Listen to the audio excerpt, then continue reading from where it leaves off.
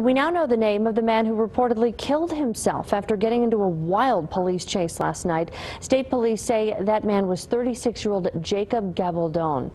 The chaotic chase started at Walmart on Carlisle and Menaul. State police say Albuquerque police responded to a shoplifting call there, then realized the three suspects were in a stolen vehicle. Police say they took off erratically onto I-40, merged onto I-25 going north. The suspects ended up passing a state cop who joined that pursuit. It then turned into a foot chase near Placitas. State police explained what happened next. During the course of all this, shots had been fired to the officers that were pursuing this vehicle. Lieutenant Gutierrez says officers never fired back and none of them were hurt. They say they found Gabaldon with an apparent self-inflicted gunshot wound. A second suspect, Stephen Fisher, was arrested on an unrelated warrant. The third suspect has not been identified.